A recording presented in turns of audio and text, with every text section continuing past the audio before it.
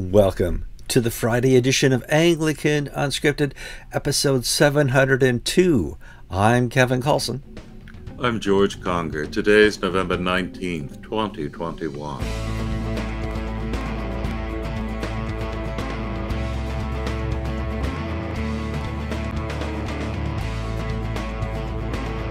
All right, welcome to the Friday edition of Anglican Unscripted.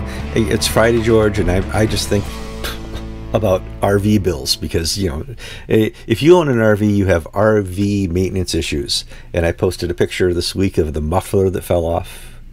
That's not cheap. We needed a new LP tank because of the rust this collected when it was in Connecticut. That wasn't cheap. You know, you basically, and the joke is you're driving an earthquake through a tornado. That's what owning an RV is like. And I managed to learn how to drive without knocking anything off the counter, shelves, or drawers. However, it's still, the road is not kind to the RV. And so you either buy a brand new one or you pay to keep the old one alive. And currently we're keeping the old one alive. George, how's your week going? Well, I was doing auto repair. I got some time off and I got to replace brake pads and brake fluids, and I wanted to do some welding, but my wife wouldn't let me use the welding torch, settling torch on her car. You need an arc welder. She's really mean that way. Yes. But I did say, oh, well, Susan, this bolt is just frozen solid, so can I use the torch to loosen it up? Oh, I guess so. So I did get to play with fire a little bit. Once you get to the I only burned my hand once. I was going to say, once you get to the welding tools, you're only minutes away from going to urgent care. That's what I found whenever I try to do, and I don't do my own maintenance. George, it's wonderful. You could be an RV mechanic. You love working on cars. For me, just thinking about working on the car raises my blood pressure. And my pants keep falling down. I'd be perfect, you know, RV mechanic with my underwear sticking out and everything. The butt crack, you know, Episcopalian. I just love working with my hands on mechanical things. I don't know what it is, but there's a sense of, I don't want to get all airy-fairy, but there's a sense of dignity in manual labor that our nation is so quick to dismiss that unless you go to college, you're a nobody. Believe me, I've been to college. It seems like a half of my life. And at college, it doesn't make you a somebody. No. Your character is what counts, not the pieces of paper on the walls. I think the wealthiest guy I know in Florida is the RV mechanic here at Florida Grand. I mean, he drives around. He's probably one of the happiest too. I mean, he's got his captive market. Every time he pulls up to my camper, there's money to be made, but it's fun to watch because he'll be here half an hour, and about the time he's here 35, 40 minutes, there's about 10 golf carts from all my other neighbors coming over to ask him a question. And no, that's my dime. He's not answering questions until he's done here. So it's a unique lifestyle, and you're right. Manual labor, hard labor, blue-collar labor is no longer respected like it should be. It's the industrial base built America and has saved America. And now we're getting to the point where everything's going to be robotic. Everybody's going to have to receive a living wage because they can't work in the blue-collar fields because we've turned it over to AI and robots. Oh, I'm complaining, George. Let's start with a good news story. What did we pick one? Yeah, you mentioned the Queen's speech to General Synod. Yeah, well, I mentioned that in our previous recording. It's okay, it's all right. Did you mention that? Yeah, well, this is the second time we're taping today. And so, I mean, you mentioned it on Tuesday, or you mentioned it in our previous recording this morning? This morning, I mentioned it. So when you say mention, the audience, yeah, we did. The audience has no idea that I previously mentioned. They didn't get to see it. So and neither do I. You need coffee like I need coffee. George, tell me about the Queen's speech, please. Well, it's traditional that the sovereign gives a speech to the opening session of Synod. Synod meets over several years in England, twice a year, compared to the American system of a new synod or new convention every 2 years or so. And Queen Elizabeth was unable to go in person, but she wrote a speech delivered by her son Edward. And it was a remarkably it spoke to the realities of her aging, but also her deep faith in Jesus Christ. And I think she's the most unabashedly Christian leader on the world stage. And I include Pope Francis in this. Well, but there's truth in that. She is from the World War II generation, the greatest generation of people so far to live on the earth. They self-sacrifice, unequivocal. They gave their lives, in a time of war, in a time of sacrifice. They came out of the Depression. They know more about living than we ever will. And when I see the Queen get up there and give a speech reminding the bishops of what their job was, I'm like, yes. We had in a show comments for the last episode, one of our viewers from England pointed out that America seems a much more religious culture than Britain, because we talk about sort of common understandings and attitudes that are now foreign from the English mindset. And I think Queen Elizabeth gets religion, unlike, say, Boris Johnson or the leader of the opposition parties or most television talking heads. The Queen gets religion, gets faith, understands its place in the lives of so many people in the way that the elites in Britain and in the United States these days don't. So when I say that she's probably most religiously attuned Christian leader on the world stage, I'm not involved in hyperbole. I think Queen Elizabeth may not be valued in some quarters today, but wait until she's gone and you see what you've got now. Yeah, then you'll basically regret what you not appreciating what you had. This colonialist, I'm worried about her health. She's well into her 90s, and she's had a recent fall, and I think she missed the first Remembrance Day ever.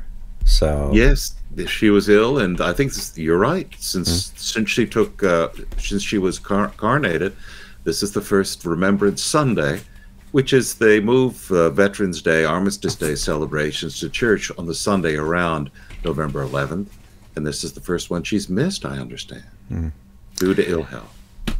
Let's move on to the sorry. Justin Welby said he was sorry-ish. Well, he said sorry. That he overreacted and kind of said there was a cloud over the remembrance of George Bell.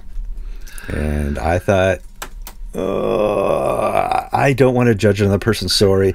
He said sorry. He didn't ask for forgiveness, but he said he was sorry. That's good enough for me, Kevin. But I want to talk about this because, yes, we need to really investigate accusations of the sexual nature of our leaders. The bishops need to be held to a different standard above reproach. But the way this was handled is wrong on so many levels. And they had this wonderful report, I forget the guy who wrote the report, that said, you mishandled this. And this guy is innocent. I wish Justin Welby had said the bishop is innocent. That would have meant a lot more than just saying, I'm sorry, I overreacted. But George, 2 sorries 2 weeks in a row. That's not bad. It has been Connie Francis month for Justin Welby. For those not familiar, Connie Francis had a very popular hit in the early 1960s called I'm Sorry. Oh, so sorry. Yeah. Please accept my apology. And it has to be done in a very saccharine sort of tone. Justin Welby apologized to Ghana for his statements about their family values bill.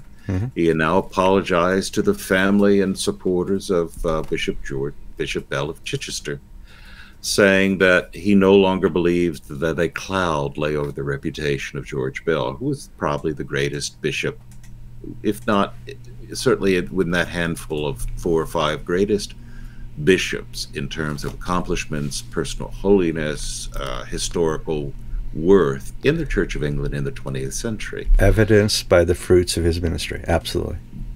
And, well, of course, we've talked about this for years now, of the unjust and, in fact, just dreadful way that Bell has been treated as a scapegoat for other Church of England failings, and how just Welby abused the whole system and Martin Warner, the Bishop of Chichester, who has yet to apologize, I understand, have just done Bell and his memory a disservice. See, in the Anglican world, if you've been accused of misconduct, you have a right to defend yourself.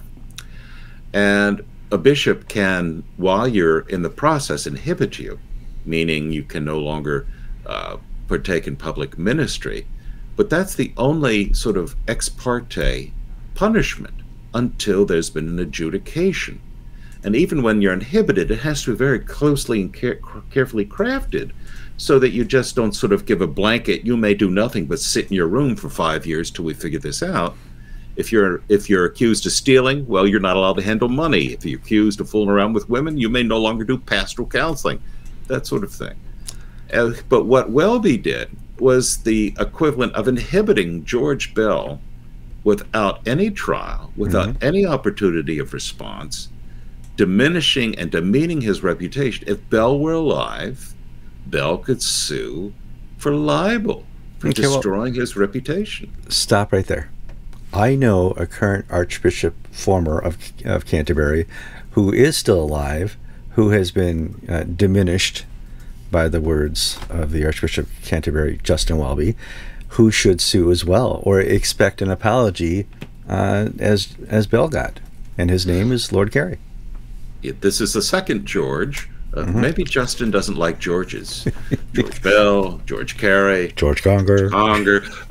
Maybe there's something in the name there, but you're absolutely right, Kevin. I think George Carey, George Carey doesn't need the money, but he certainly needs the professional vindication of the unjust attacks on his character and reputation made by Justin Welby. It's so difficult. Yes, you're right. We need to stamp out every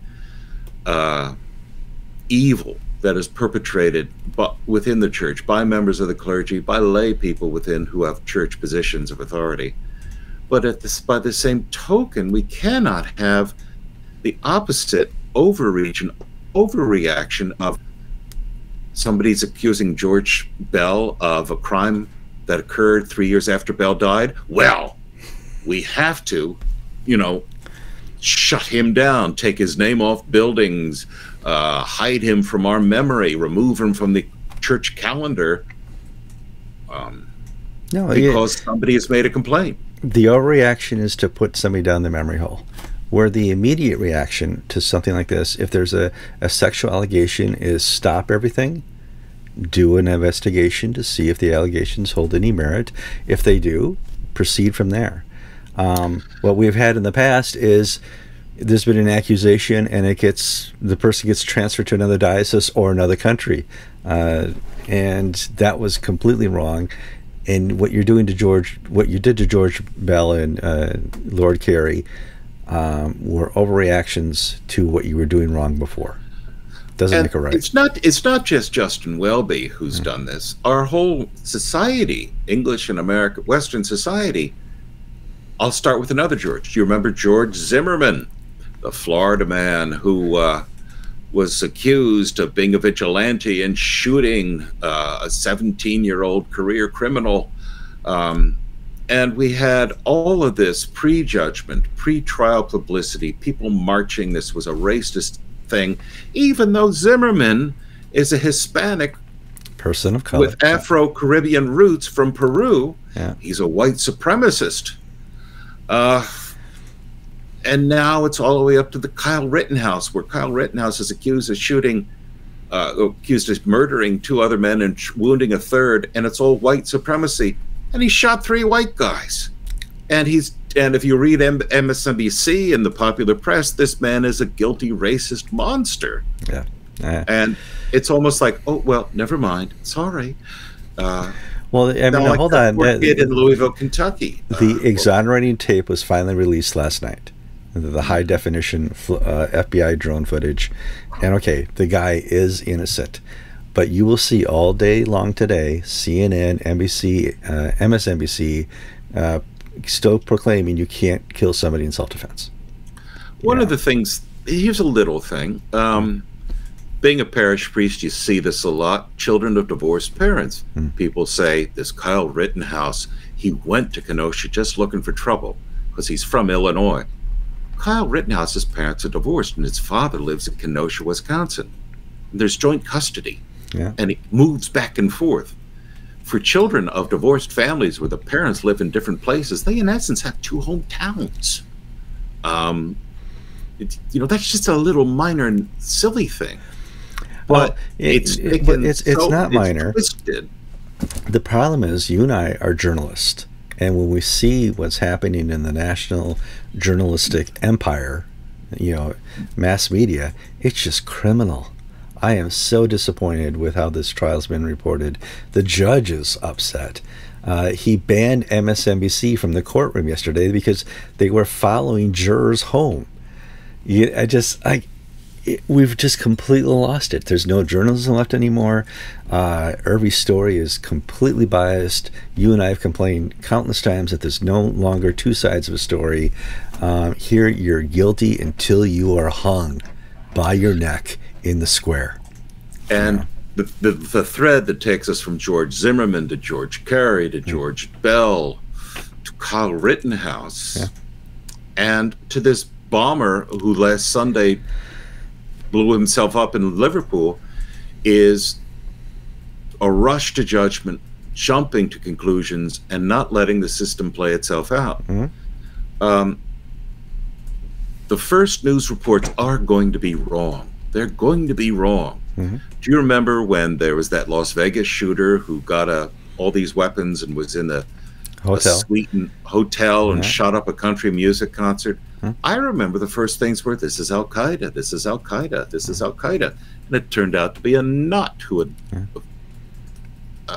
a nut. The FBI report says we do not have any reason to believe that he had motive.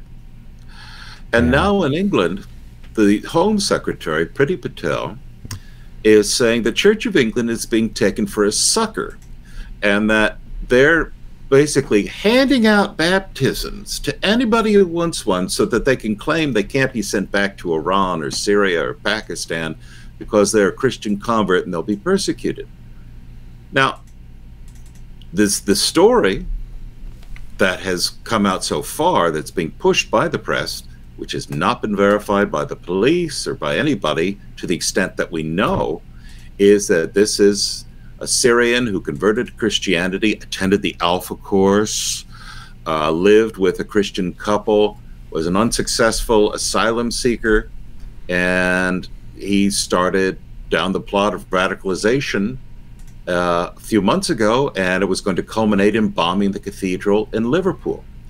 So either this guy was a fake convert to Christianity, or he's the first Anglican suicide bomber.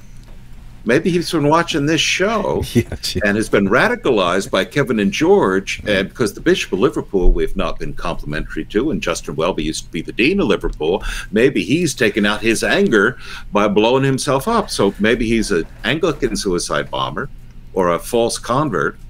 But you can't paint everybody who has fled Iran and Syria and Afghanistan and who's accepted Jesus Christ as an opportunist. No. In fact, it's not our job to judge that.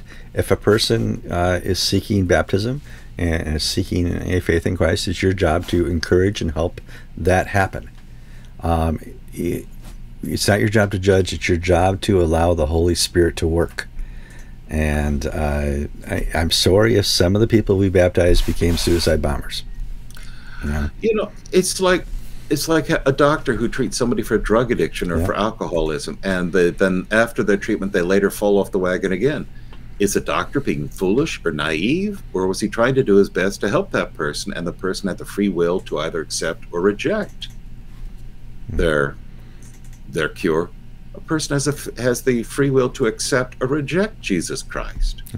Not every person who attends an Alpha course is saved. No. Well, let's move on from our journalist rant about other journalists. It's so frustrating.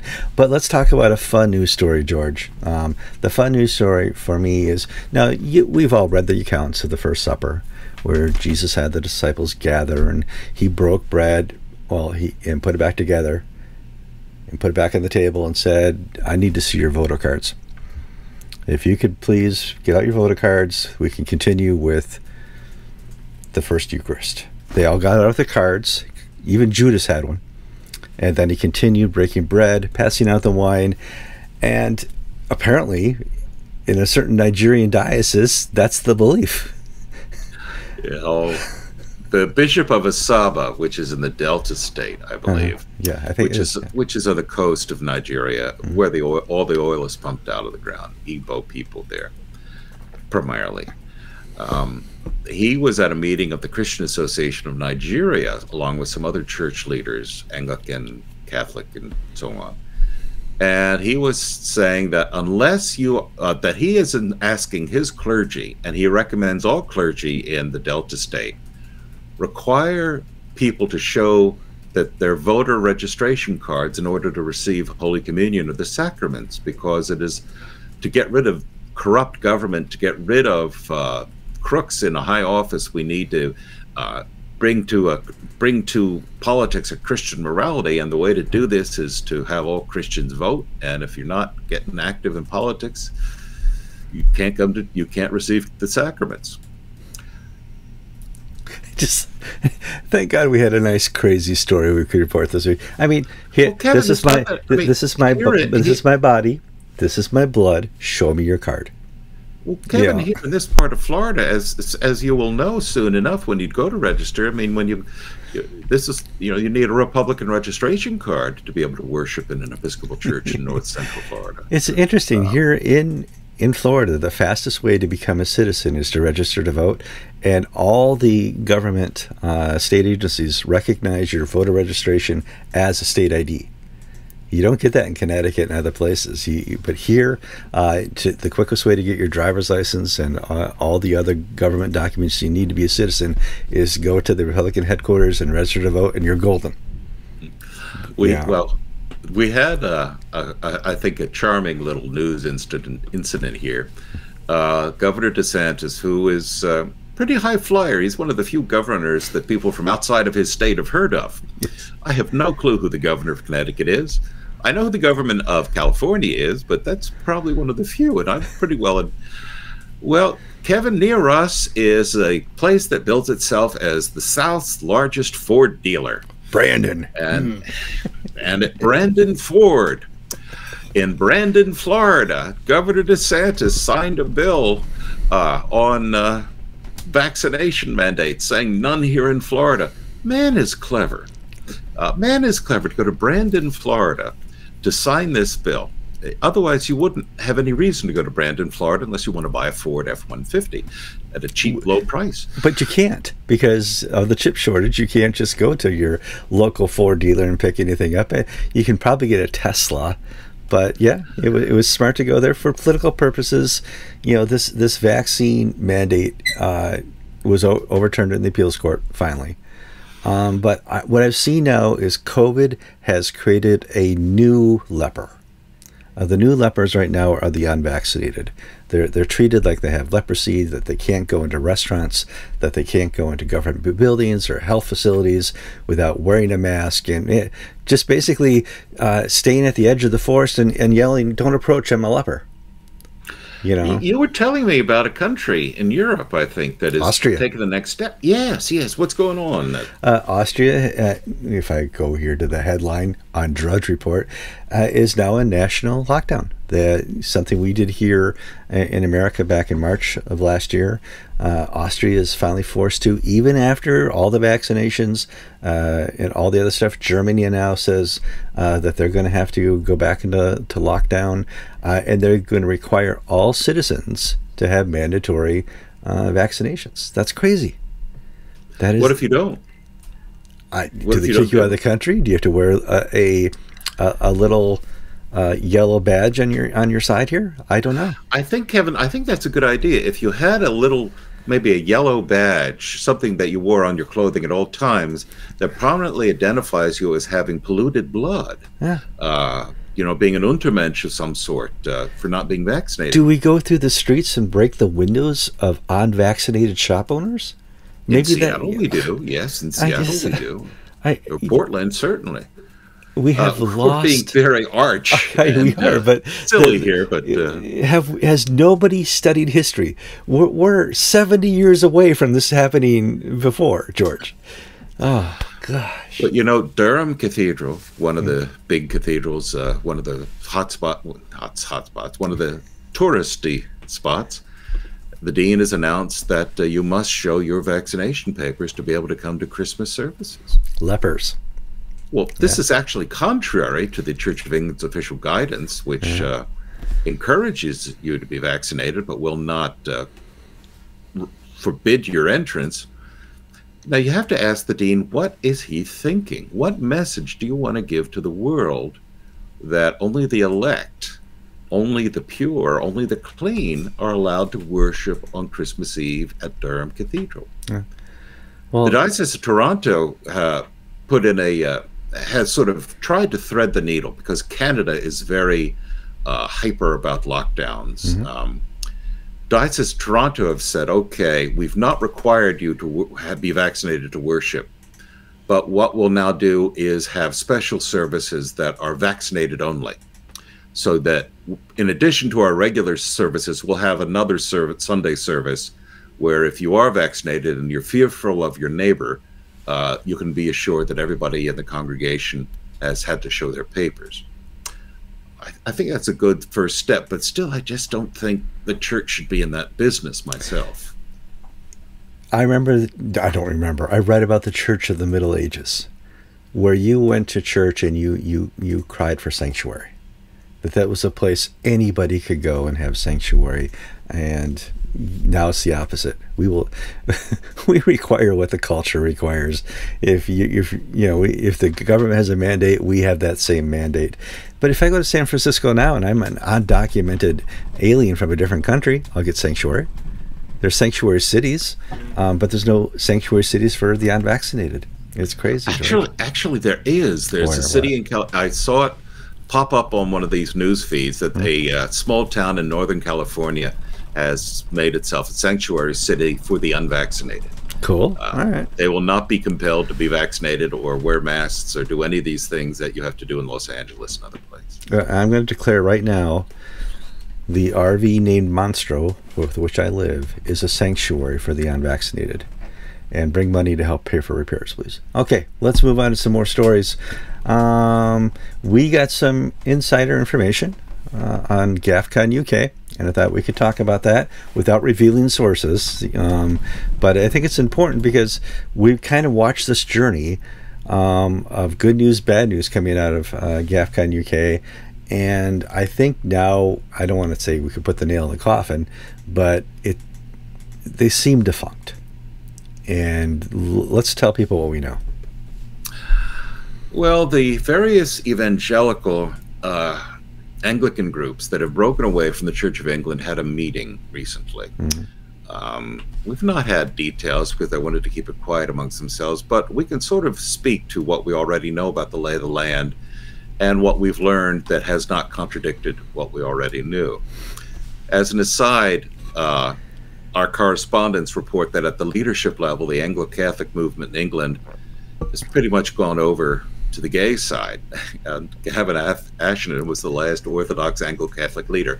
This does not mean that there are not Anglo-Catholic faithful clergy and people. Right. But I'm talking about leaders and bishops and people in the public eye.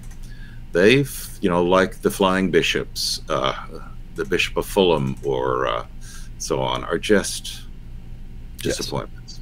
Well, let's talk about the evangelicals. They're really a bunch of players. There's GAFCON UK, Anglican Futures, Anglican Mission in England, Anglican Convocation of Europe. As far as we can tell, GAFCON UK is defunct. It's earlier this year we reported about our financial filings with the Charity Commission. They had for 2020 less than 10,000 in income and expenses. I think that was actually GAFCON itself. No, GAFCON UK, not GAFCON itself. But GAFCON UK has essentially closed up shop. Yeah. It still may have the registration and the letterhead stationery, but it's not doing anything. Anglican convocation in Europe is egalitarian in its understanding of women clergy. What does that mean? They mean that they accept the orders and ministry of women priests. The Anglican mission in England is also evangelical, but it is complementarian. They believe that men and women have distinct roles in the ministry of the church, and one woman's role is not that of a priest. Now, the convocation and AMIE are alive, and they're moving forward. They're very small in terms of absolute number.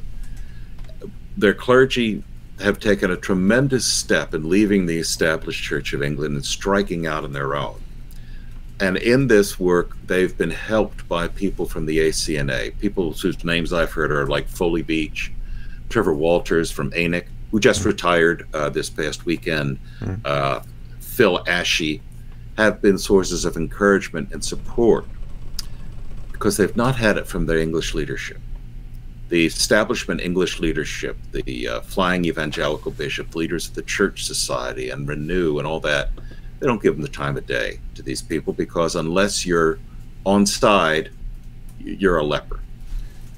And what these two groups, ACE, Anglican Convocation in Europe, and Anglican Mission in England, as I understand it, they're both diocese, proto-diocese in formation. They'll be non-geographic, one for those with women clergy, one with those without women clergy.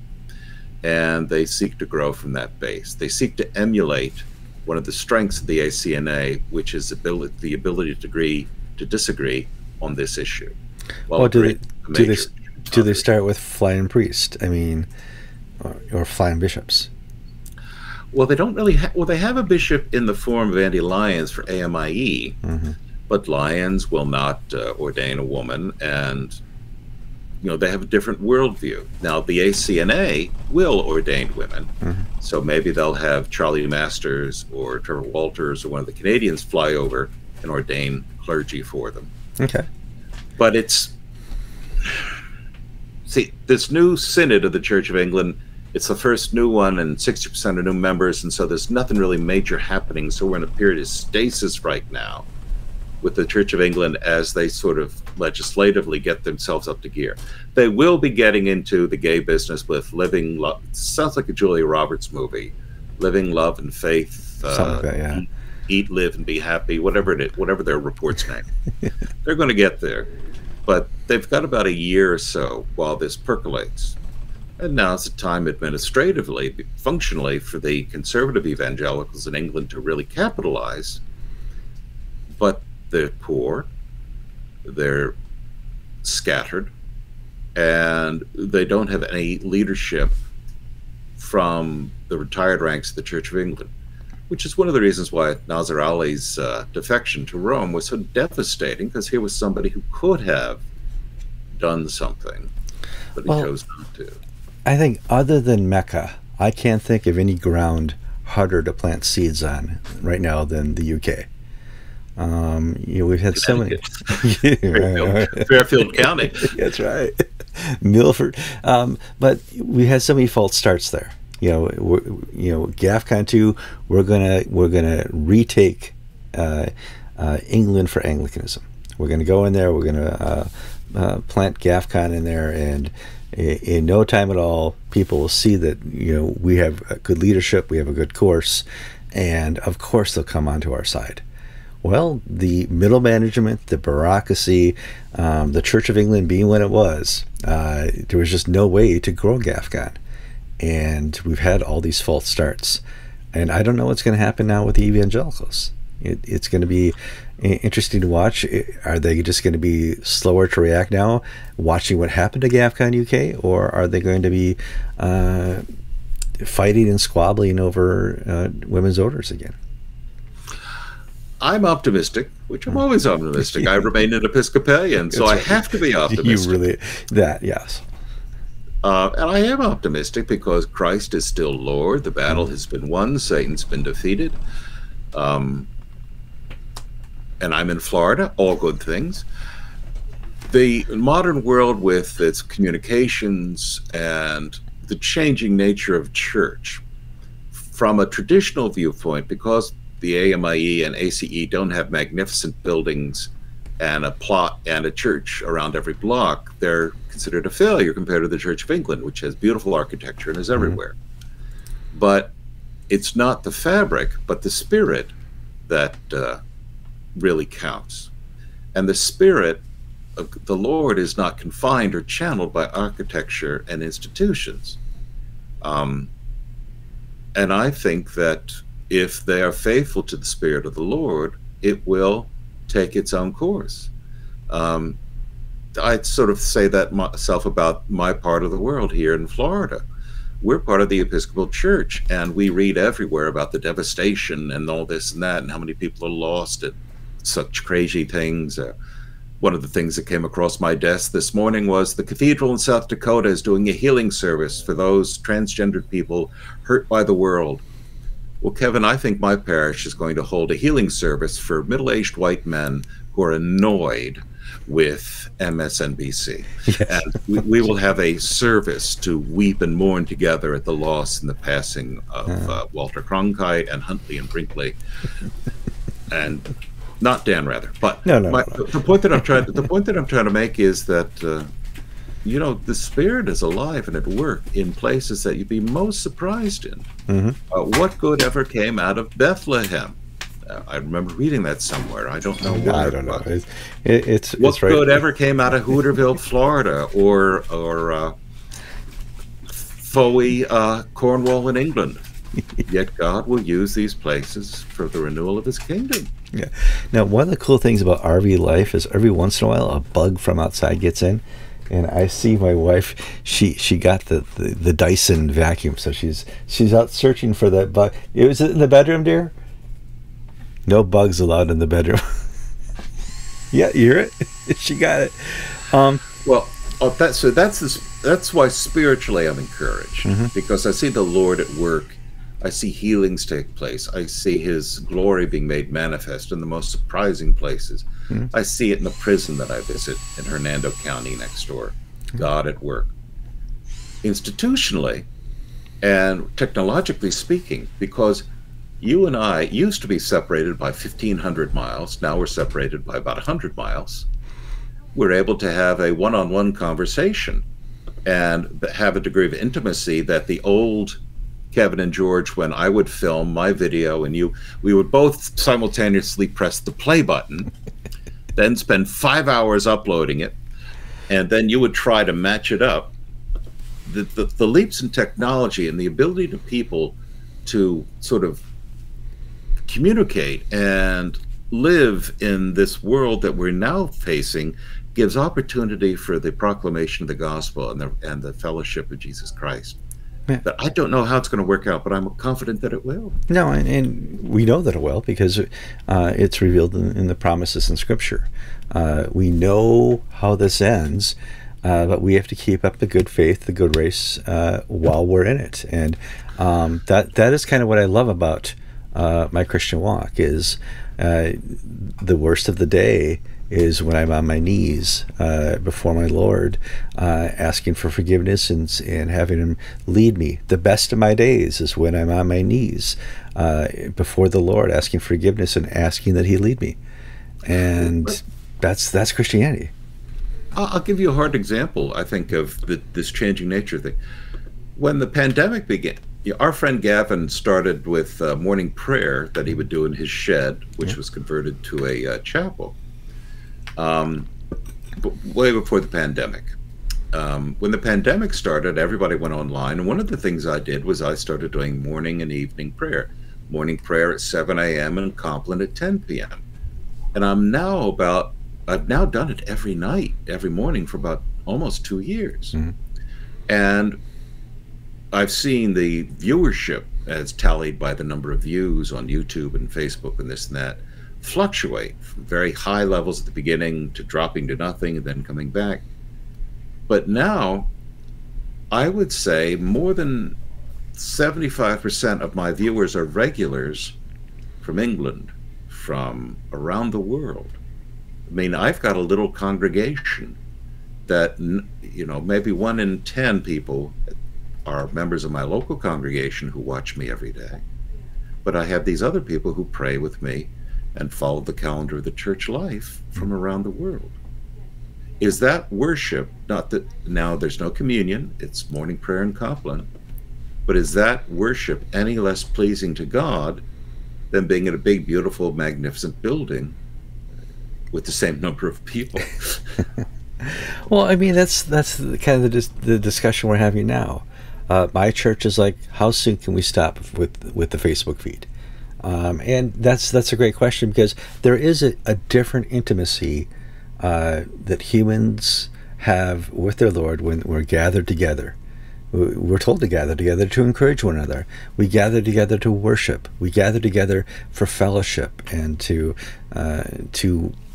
express this Christian love so much better. We gather together much less post-COVID. When do we stop the Facebook feed? My church is like, well, Advent 1, we're just going to post the sermons online, not the whole worship. No decisions have been made, but this is the thought process, because we want to be sure that we provide every opportunity and encouragement for people actually to come back to church, because the worship is different.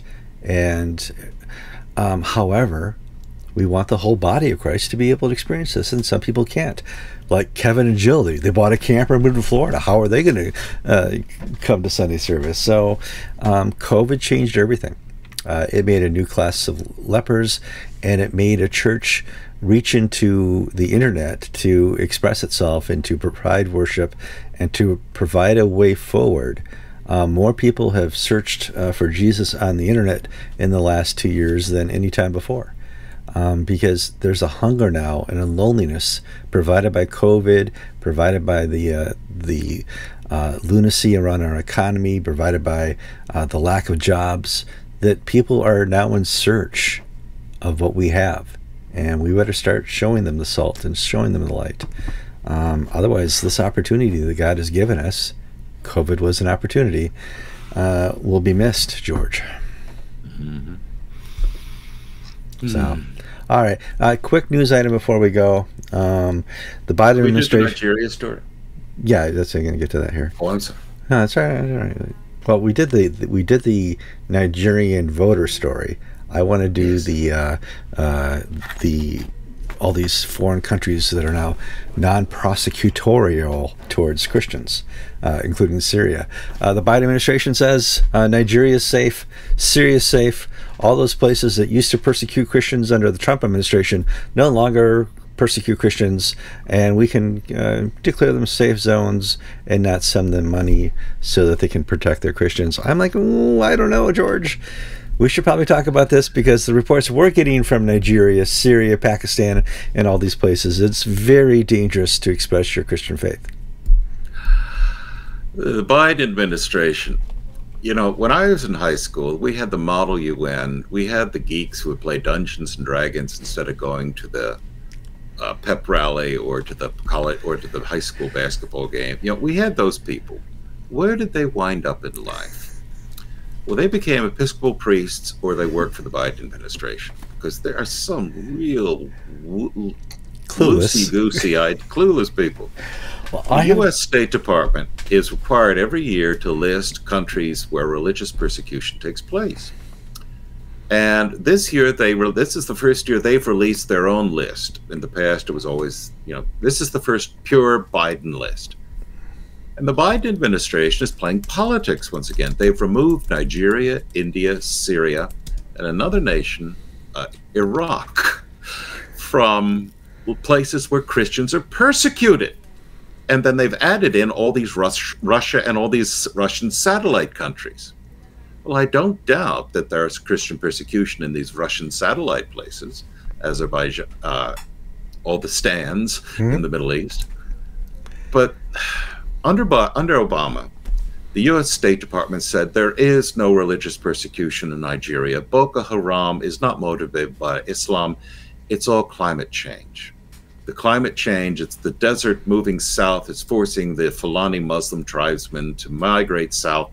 It's all climate change. It has nothing to do with religion. Trump called BS on that. And when he was president, he met with Muhammadu Buhari, president of Nigeria, and said, stop persecuting your Christians, or there will be consequences from the U.S. government. The Biden administration comes in, and in the places where Trump basically said, stop persecuting, Biden said, there is no persecution in India, in Nigeria, in Syria, in Iraq, and took those countries off lists of places. It's pure politics. It's pure idiocy. Whatever the Trump administration did, these dweebs have come in and undone it. And this is in an area of Christian persecution. No,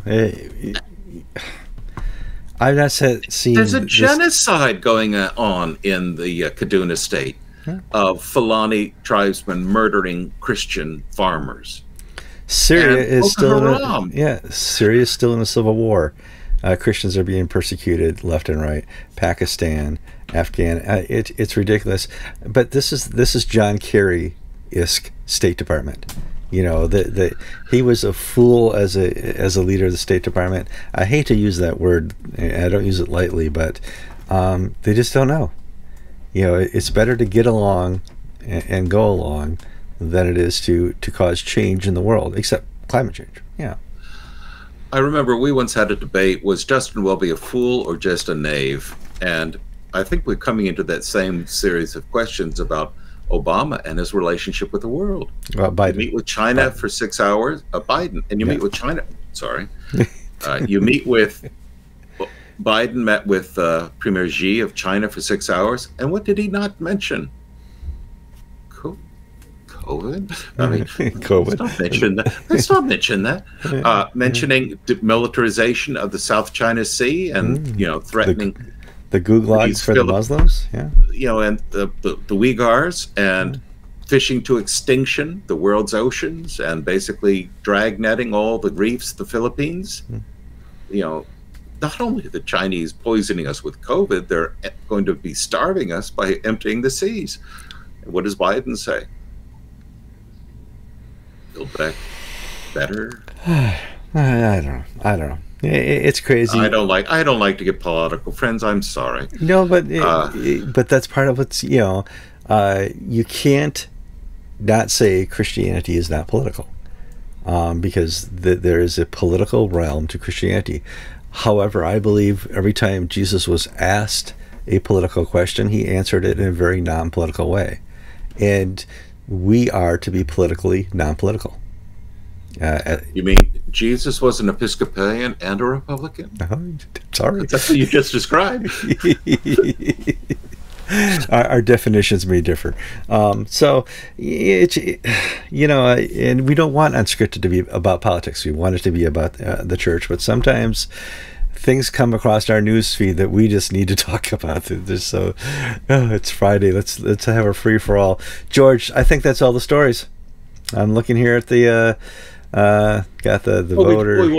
We want to congratulate Dan Clifford, the new co-adjutor bishop of Enoch.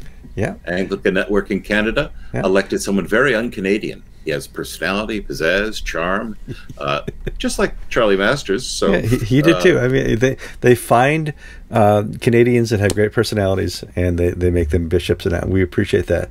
Also, I did an interview with Dean Paul Donison about the new Pro Cathedral for the ACNA. You can find that on Anglican TV if you go to the YouTube channel.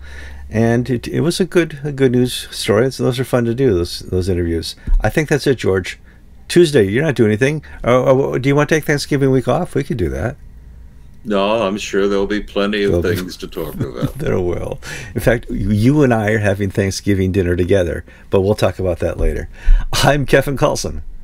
And I'm George Conger, and you've been watching episode 702 of Anglican Unscripted.